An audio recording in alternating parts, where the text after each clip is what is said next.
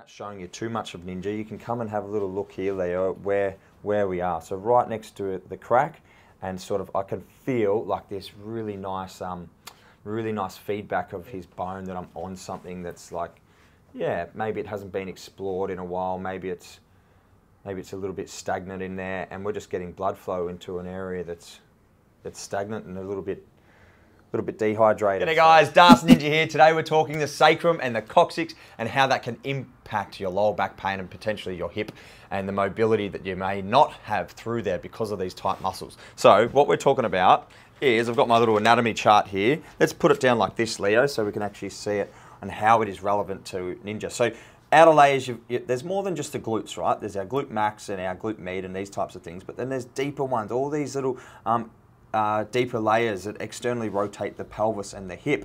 But then what's interesting is when we come up and we cut the sacrum sagittally, you can see how many deeper muscles there are in here through the coccyx and the sacrum. Yeah, so we've got all these obturatus internus, externus, sacrotuberous ligament, which is a really interesting one that attaches from the coccyx. So there's lots of layers of fascia and lots of layers of tendon and ligaments through here. And when we come and have a little look over at bones here, our skeleton, you can see all the little grooves and all the little bony landmarks that we have here that allow muscles and tendons to touch onto, and how there's a big hole there, right? Well, you don't have a big hole when you touch your glute. There's actually a lot of muscles that you could see that attach on the inside through here as well, and how being tight and immobile through here is going to impact the way we move our hips and the way we function and the way we move, and also maybe some lower back pain that may be related to that as well, or some sciatica stuff. So there's a whole lot of stuff that's impacting our body when we're thinking of the sacrum and when we're talking about the coccyx. So we thought we'd do a video on it today, and I'll show you how we treat it here at MMT. Yeah, it's a little bit different to what you might get from another remedial therapist. So first of all, it's about that first contact, is using my pisiform, so the outside of my hand here, and connecting right on to that sacrum. So I'm pushing straight down to begin with, and it's almost like a joint mob.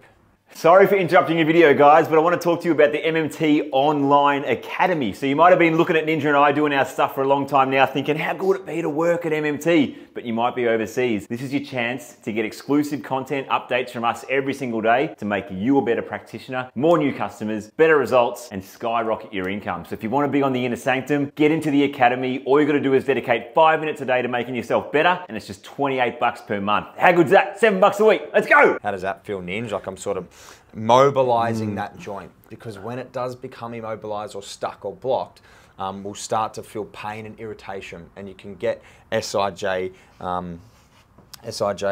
irritation pain or inflammation in that area as well, and that's basically when it becomes immobile or blocked or stuck in there. So what I'm going to do is just pin that and try and push into that area. So it's not going to be the most exciting part of this video, is using my palm and my pisiform to actually just sort of maneuver and get a little bit of a palpation of what's going on there. And I can push almost down towards the outer greater trochanter here, so the outside of his hip and the outside of his femur, and then just have a little bit of a clean through here. So I've also know that we've got a lot of fascia in this area as well. So when you touch that part of your sacrum, it's not just bone. There isn't just a hole there like we see on bones there. There's actually a deep thoracolumbar fascia, so really thick. It's probably the thickest and the strongest part of our fascial system is in this area as well, because it needs to weight bear a whole lot of forces and a whole lot of movement through our lower back. So there's one little maneuver, and then I like to go maybe a little bit lower to that and just push down and trace. So we're focusing mostly here on the glutes, glute max, most certainly, and just peeling and maneuvering away any of that debris or any of that build-up. But we are going to go all the way down and into that coccyx as well. I can use my other hand there as well, and just get, think of me sort of sitting right on the edge of a gutter and then cleaning and clearing the edge of that away. So pushing down and then out, collecting all that matter, all that tissue, just hydrating it, That's good. Nice. And what I also like to do is pretty similar with an elbow, is just pin that. Not be too forceful, use a sort of more my forearm to begin with rather than the point of my elbow. So forearm to really get a nice connection.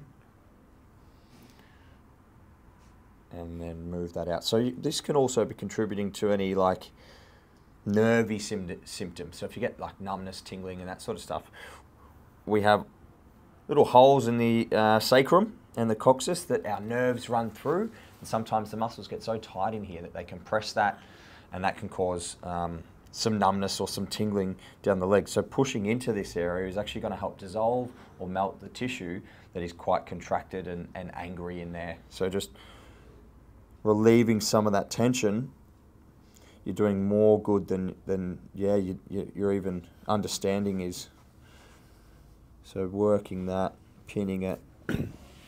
The direction of my stroke, I'm actually going to go straight down towards the ankle. So if I use my hand up here, get a little bit more leverage. There's not an over amount of wax. Definitely don't use any oil with this treatment, just to get a really good grip so we can get like a nice fascial release as well. Nice. You been getting any discomfort in here, man, or how's this feeling for you? Yeah, the left-hand side is where I've been feeling it. When you're pushing up into there, into that SI, pushing that's what it needed, just to push that over. But yeah, I could feel you clearing the tissue where it was kind of pulling it as well. Yeah. So that's why this is so effective, because you're actually releasing, melting that tissue that's pulling the things into the wrong spot, and it's just agitating in there, and it so creates the pain and the lack of movement. So. Yeah, well, what happens is if we get like a massive, it's like a cobweb of fascia and muscles. You saw how many layers there were. When they become really tight, it ends up like think of fishing line, how it can end up in this messy cobweb, right? So what we're looking to do is unravel that and just dissolve it and melt it. Because when we're short and tight in here, we're going to end up with an externally rotated leg. So his leg's going to turn outwards because of all the contracting tissues and things that are going on in here, short and tight muscles. So just pushing into that allows the mind to go, okay, we can switch off what's overactive and unhappy and just let go of that tension, and that's going to allow that hip to just sit more neutral and in that anatomical position. So working into that. So yeah, there's a lot going on, more than just an elbow in his sacrum. And then again, clearing down. There is quite a bit of force, but it's not overdoing it. It's not too invasive. Yeah, it's one of the most common areas that I find myself treating with clients is this area. Lower back, treat the sacrum. Hip pain on the outside, hip pain in the front, treat the sacrum. Again, so to get a little bit more, you can see that redness, can't you, Leah? Look at how much blood flow we've already started to create. So, sorry, Ninja, going to be right next to your crack here, but we're just going to get a thumb because there's these perfect little grooves. Come over here, Leah, I'll show you exactly. So, perfect little grooves. Look at this, it fits a thumb just perfect, and you can see those little holes where those nerves I'm talking about, and how we can work down, down, down, and we can also get all the way into that coccyx there. Bones is going to fall over, is he? Oh, he's having a little man. Nah, he's all good. All right, so I'm going to use my left thumb. I'm going to go similar to that skeleton that we just demonstrated on and just pin that. And yeah, where is it? I can sort of feel, obviously there's tissue there and ligamentous structures through here as well. So just pinning that is going to help mobilize that joint. And just, eradicate any like pain. A lot of people get pain in this sit bone as well. That might be a little bit more here, but a lot of people do get discomfort in this area as well. So this is showcasing how we will treat it. Just pushing into it, getting some movement in there.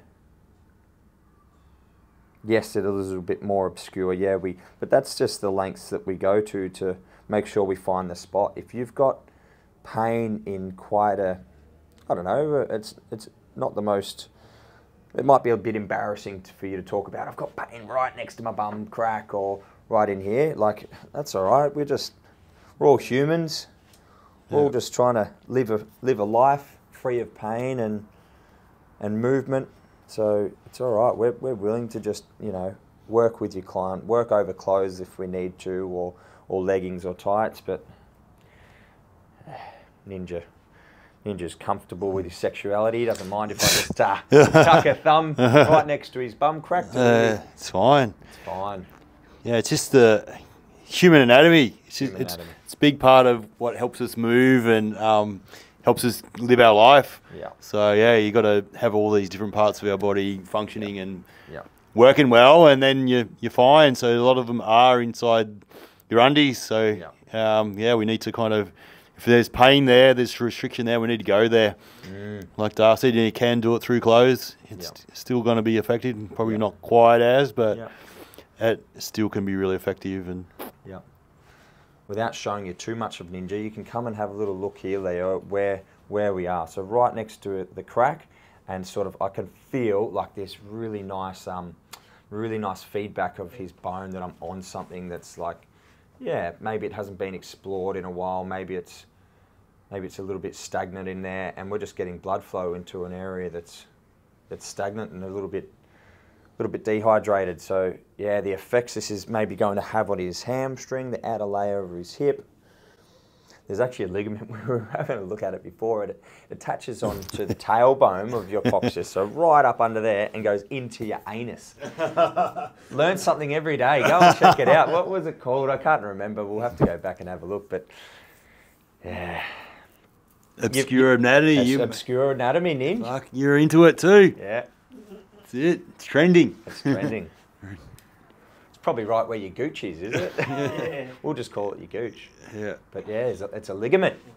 Probably keeps it all intact. Nice. So yeah, we can do both sides. I've sort of had enough of pushing into that. Now I'm just going to do a few strokes that are out. So what we did there was opened all that up.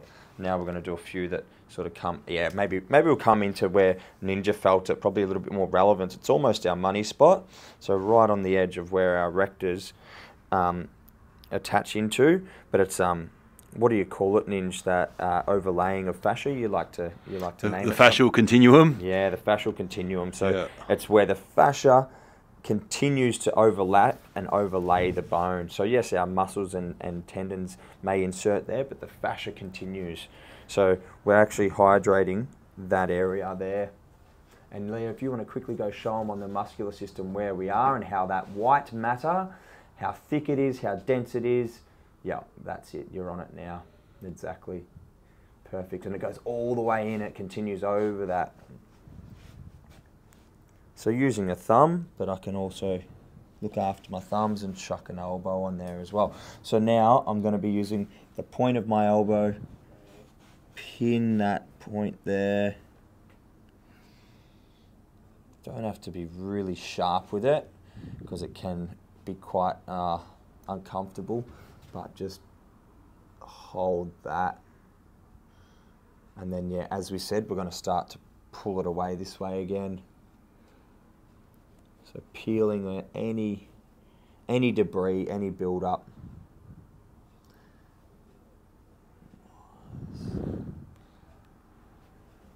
Yeah, and there's not a lot of wax here at the moment, so it is like I'm finding it a little bit tricky to move, but that's fine. It just means I've got to go slower. So the slower you go, the more thorough and in depth, and yeah, the greater the treatment. If you're skimming over things, you're probably not at a depth where you're really creating long-term change. So when we're into these depths, we're actually helping to, you know, fix people with chronic pain.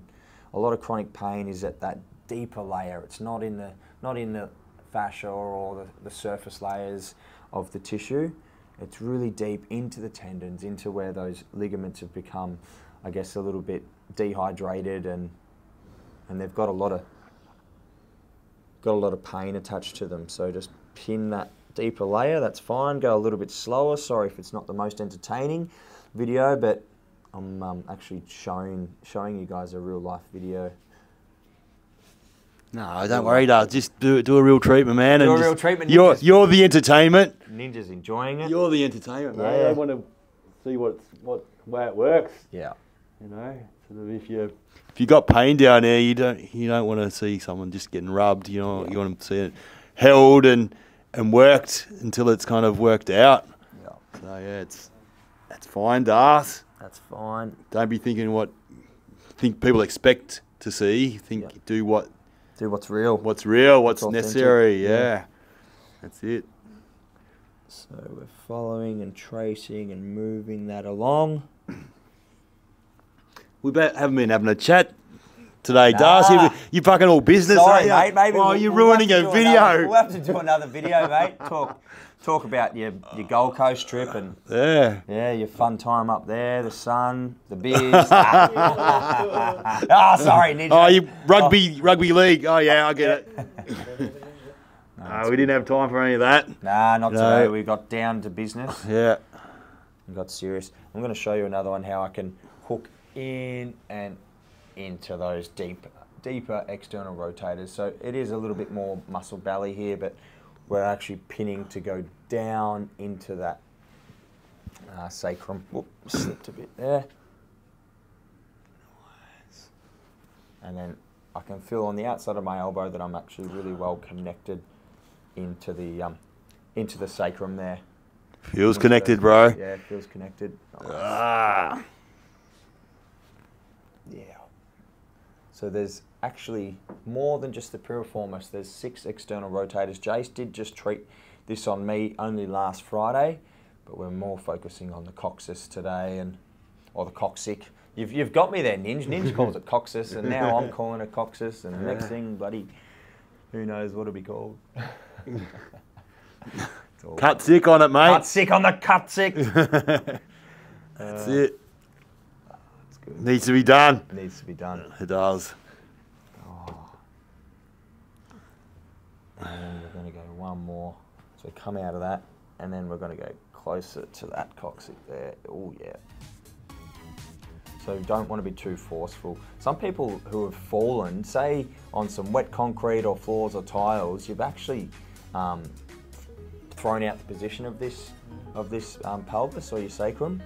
So sometimes there's actually some really, old chronic pain or scarring on this area as well.